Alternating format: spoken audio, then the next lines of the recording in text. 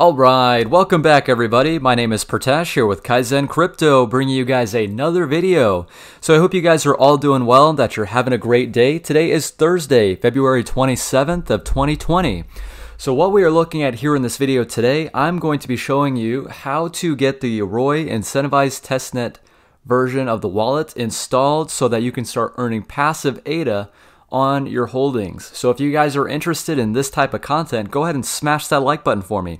If you are new to the channel and if you do find value from these types of videos, go ahead and hit that subscribe button. I want to keep you guys informed on everything related to cryptocurrency. Click that notification bell so you can get notified when I post a new video. So to get started, what we're taking a look at here, just wanted to preface this video here. We're looking at the Shelley Incentivized Testnet website. A lot of information can be found on this website. I'm going to link to it in the description below. They've got this really cool node map on the website. I think it's just incredible to look at.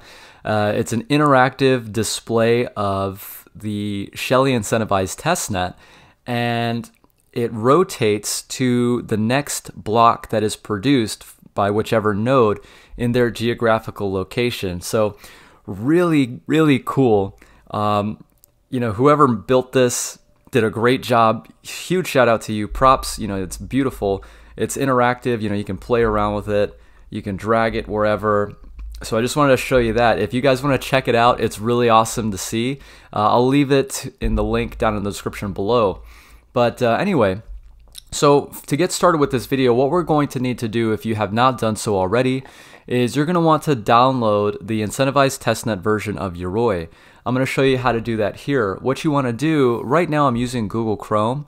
I'm sure that you're able to do this with the Brave browser as well. I know a lot of viewers use Brave, but just for simplicity's sake, I know many people are familiar with Chrome, so we're going to be using Chrome in this video today. Up at the top right, there's going to be 3 dots. So you want to click on the 3 dots up at the top right, and there's a drop-down menu that will pop up once you click on it. We're going to scroll down to More Tools and Extensions. So this is going to automatically redirect you to where you can choose from the extensions that are already enabled on your Chrome web browser. What we're going to do is we're going to click up at the top left where there's 3 lines, and that's going to pull up this side tab here. So at the bottom, it's going to give you the option to open Chrome Web Store. So we're going to click on that. And this is going to pull you up to the Chrome Web Store. So this is where we can download certain apps or extensions, anything like that. In this case, we're going to search for Yoroi. And you can see here one of the search results is the Shelley Testnet. So let's go ahead and search for that. And this is exactly what we need to see. So Yoroi Shelley Testnet, and it's offered by YoroiWallet.com. So we know that this is the real one. We're going to click on Add to Chrome, and this is going to automatically download the app extension onto your web browser. Add extension. And yes, as we can see here, we got a little pop-up here. So Yoroi Shelley Testnet has been added to Chrome. So use this extension by clicking on this icon. So it's very easy. In order to access it, what we're going to do is go ahead and click on it. Awesome. All right, you guys, so this is what you should see after you have downloaded the app extension. After you've done that, we can go ahead and choose the language. So we're going to choose English. I'm going to click Continue. These are the terms of use. You want to go ahead and look through this, and down at the bottom, go ahead and check the box and hit Continue. And now this gives us the option to either create a wallet, restore a wallet, or transfer funds from Daedalus. Now, many of my past videos have been regarding Daedalus for the incentivized testnet. So if you guys are using Daedalus, go ahead and check those videos out. I'm going to link to that here up at the top right. In this case, for those of you Yoroi users, this is going to be beneficial for you. As far as what we're going to be doing here with Yoroi, what we need to do is restore our wallet. So now you have your Yoroi mainnet wallet. What you want to do is restore that wallet back up. So we're going to click on Restore. And then in this case here, we have a 15-word recovery phrase. So that's the seed phrase that you had written down at the beginning when you first created your mainnet wallet for Yoroi. So we're going to click on that option. And I'm going to go through the process here of putting in my information. You guys want to do the same in your instance. Go ahead and choose the wallet name. Type in the recovery phrase exactly how it was when you wrote it down, and then go ahead and type in your spending password. So guys, I'm going to go ahead and take care of that. I will be with you guys in just a minute. Alright, so guys, I went ahead and entered in the information for my Yoroi wallet. And after you click on confirm, once you've entered in your wallet details, it's going to prompt you with this message here saying that if you had any ADA in your wallet on November 29, 2019, you have to upgrade your wallet to a Shelley reward wallet. Do you want to check if your wallet needs to be upgraded? So that's going to be what we need to do in this case. So we're going to check. And we're going to see here that yes. So in this case, what it's doing is essentially it's creating a rewards wallet for the balance that you had held in Yoroi on the time of the snapshot.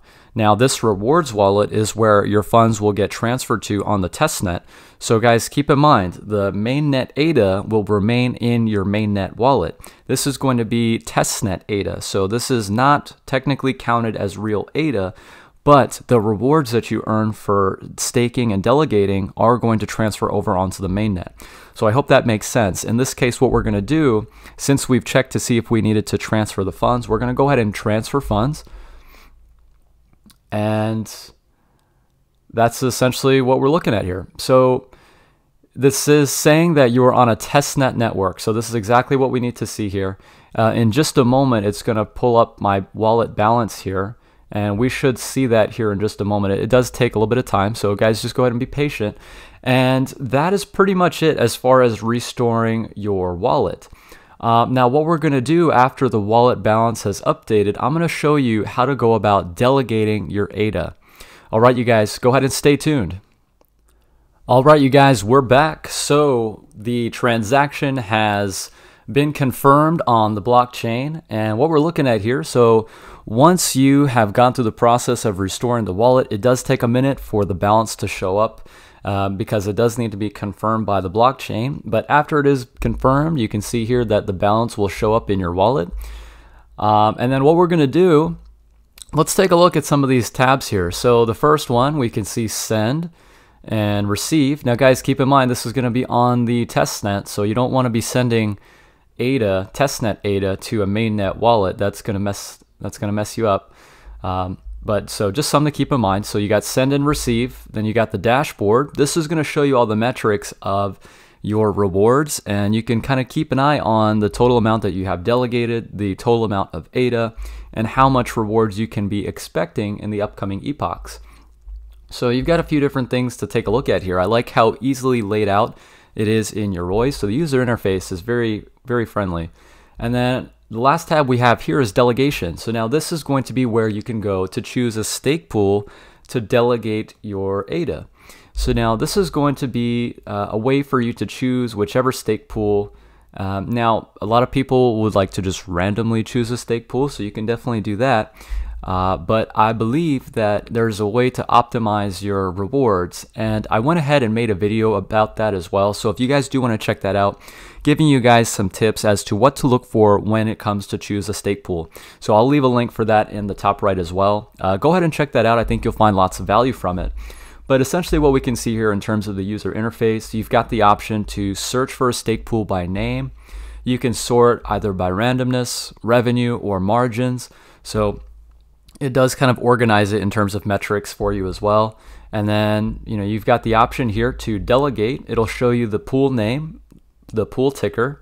This is going to be the key, the public key.